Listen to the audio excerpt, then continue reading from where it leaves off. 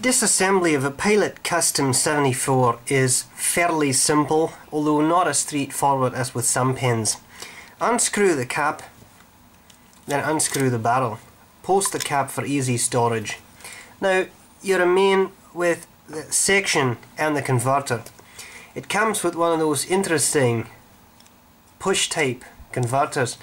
If you want an easy way to clean it, because that little metal bit is in the way there, it makes it a little hard to clean, just grab hold of the ink reservoir, don't squeeze too hard, grab the metal bit, give it a firm twist. You should be able to carefully take out the piston unit. Now you can take off the metal bit.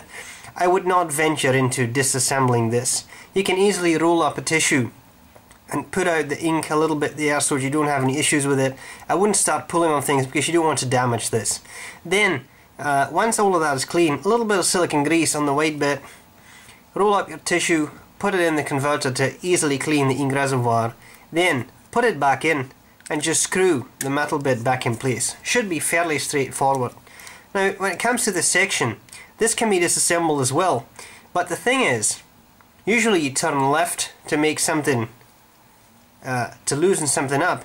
The problem here is nib and feed are friction fit. However, simple trick, put the converter in, turn it, and as you can see, the nib unit is coming out.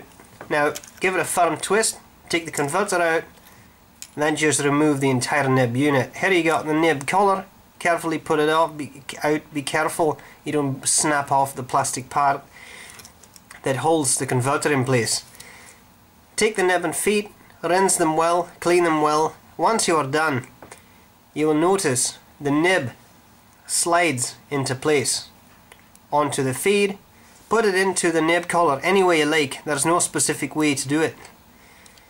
Screw it back in to the section. Now you don't screw the section to the right, you screw it actually to the left here.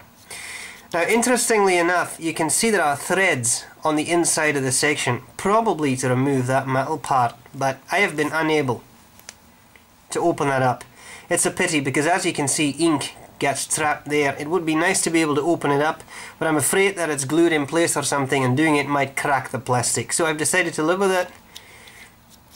Screw the section back in, the nib unit back in place, put the converter in, make sure it's in all the way, take the barrel, screw it in place, cap the pen, sit down and enjoy yourself some haggis.